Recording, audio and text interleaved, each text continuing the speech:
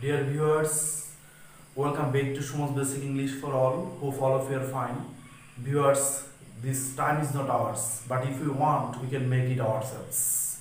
So, I am trying my best to give you some important classes for taking preparation for some competitive exam and for the students, those who are waiting for sitting for the different kind of academic exams. So, please be with me today, and I have come today with a new class for rules of filling the blanks. And to start this point, we must have to know about the parts of speech. And so today I have come here today with our techniques of knowing the parts of speech. So please, dear viewers, let's start our part today. Viewers, যেটা বলছিলাম rules of filling the blanks, অর্থাৎ filling the blanks আমাদের খুবই গুরুত্বপূর্ণ একটা বিষয়। এটা জানতে হলে অর্থাৎ এটা শিখতে হলে আমাদেরকে পার্টস অফ স্পিচের কিছু বিষয় জানতে হবে। আর সেজন্য আমি প্রথমে আজকে কিভাবে পার্টস অফ স্পিচ চিনতে হবে, সহজ করে চিনা যায় সেই টেকনিকটা নিয়ে এসেছি। নেক্সট ক্লাসগুলোতে আমি অবশ্যই রুলস অফ ফিলিং দ্য ব্ল্যাঙ্কসের একদম ম্যাজিক্যাল রুলগুলো নিয়ে আসবো। সো আপনারা আমার সঙ্গে থাকবেন। আজ ক্লাসটা দেখাচ্ছি নাউন চিনার উপায়।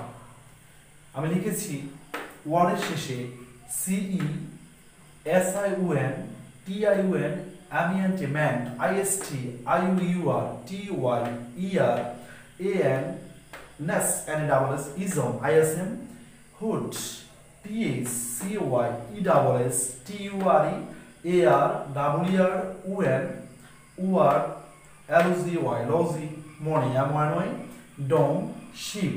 এগুলো থাকলে সাধারণত নাউন হয়। যেমন আমি এগুলো অনুযায়ী এক্সাম্পল লিখেছি। C competence, decision, education, development, typist, novelist, dramatist, তারপর behavior, necessity, examiner, driver, beautician, kindness, brightness, patriotism, childhood, death, democracy, success, agriculture, beggar, mountaineer, examiner, surgeon, cultivator, biology, ceremony, wisdom, scholarship। Viewers, যদি খেয়াল করি এখানে যে সাফিক্সগুলোকে আমি লিখেছি এগুলো প্রত্যেকটাই এখানে আছে। সো আমি দেখতে পেলাম এগুলো যখন থাকবে শেষে তখন আমরা ধরে নেব এটা নাউন। আমাদেরকে এই বিষয়গুলো জানলে মানে অর্থাৎ জানা থাকলে আমরা rules of filling the blanks সেখানে এগুলোকে খুব পাবো এবং প্রিফিক্স সাফিক্সও এগুলো আমাদেরকে অনেক বেশি হেল্প করবে। সো আমরা এই অংশটাকে দেখলাম, আপনারা লিখবেন, লিখে দেন, এটাকে নোট করে নেবেন, তাহলে বুঝতে খুব সুবিধা হবে। এবার আমরা নেক্সট একটা স্টেপে যাচ্ছি। নাউন দেখলাম, এবার আমরা দেখব কিভাবে অ্যাডজেক্টিভকে চিনে নিতে হয়। তো ভিউয়ার্স, চলুন আমরা দেখে আসি অ্যাডজেক্টিভকে। তো ভিউয়ার্স, এবার আমরা দেখব অ্যাডজেক্টিভ চেনার উপায়।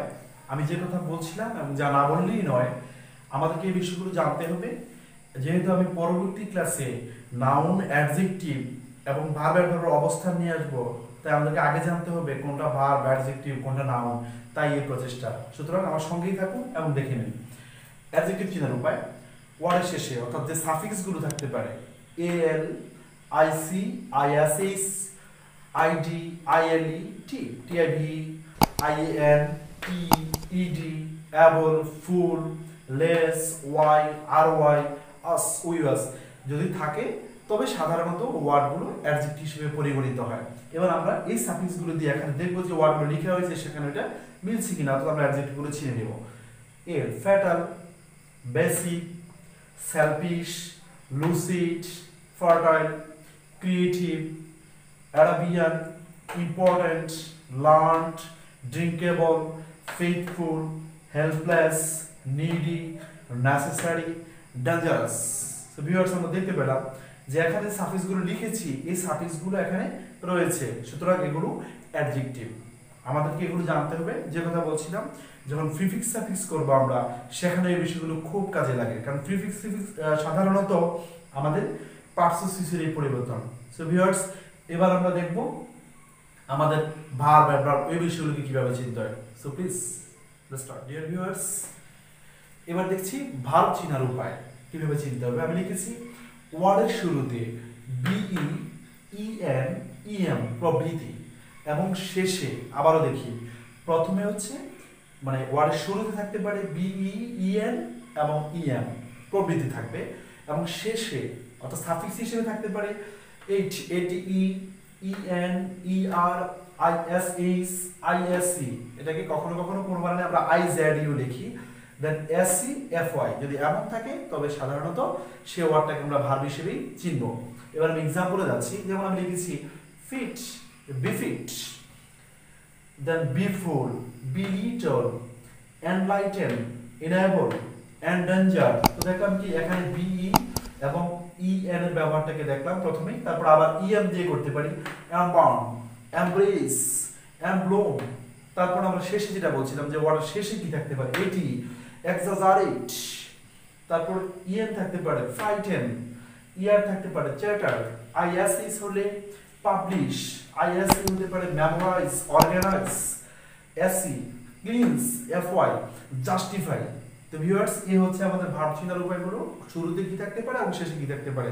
এবার আমরা পরবর্তী স্টেপটা দেখি। ভিউয়ার্স, এবার আমরা দেখব কোন ওয়ার্ডগুলোকে সাধারণত আমরা অ্যাডভার্ব হিসেবে জানি। আমরা জানি এটা মডিফাই করে।